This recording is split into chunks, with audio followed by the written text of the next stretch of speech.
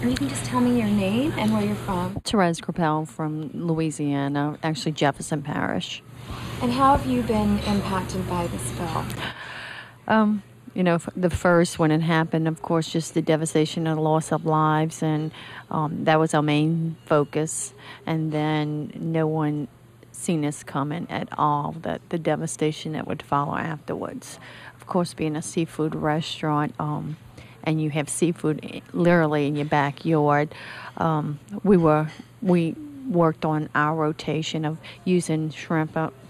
People who went trawling and oystermen go out that morning, call me up, how many pounds of shrimp you want. They'd bring back 600 pounds. We'd process it. We'd use that seafood for our restaurant. We've got no seafood this year, none at all. Oysters, first two things on our menus. There's no oysters.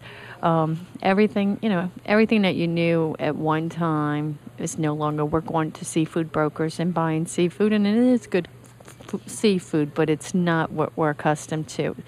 People in our area used to eating fresh seafood straight off the boat. Growing up, our parents got ice chests of shrimp. We processed it ourselves and put it up. So we are accustomed to what we're used to, and that's not the case anymore. Now I call a broker. The shrimp go through probably 5 different ownerships before I actually get it. And we're just trying to survive. We're trying to survive again.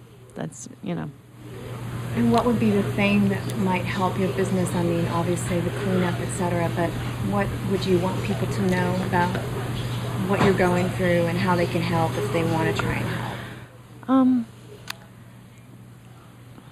I wish I knew the answer. You just get tired. You just have so many devastations now with the, sure, stop the drilling, but then there goes another 50% of our customers again. We're on the highway that leads to offshore drilling. We would love for it to be accident free, but these things do happen. To get the awareness that we understand we use these products and things will happen, but it should have never lasted this long, and it has now. What can we do to better prepare ourselves? But to shut off offshore drilling at this time, once again, the rug's being pulled from us. I mean, if that was to go into effect, there's no sense of survival. There's shutting the doors down, and where do I go from here? At this point, if we can get it cleaned up and get things done, we do feel that there's, there'll be struggles, but we'll not probably, there's nothing that's guaranteed anymore. We could possibly survive it, but with the offshore production being shut down, it's just going to be, I don't think there'll be a choice.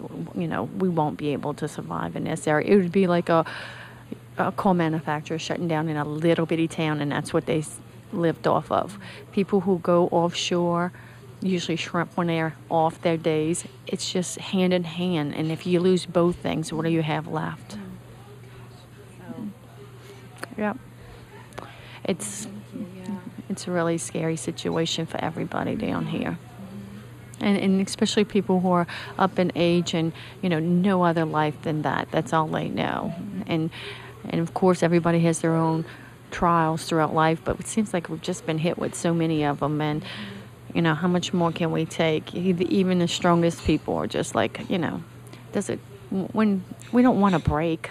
We just want devastation to stop. So Thank you.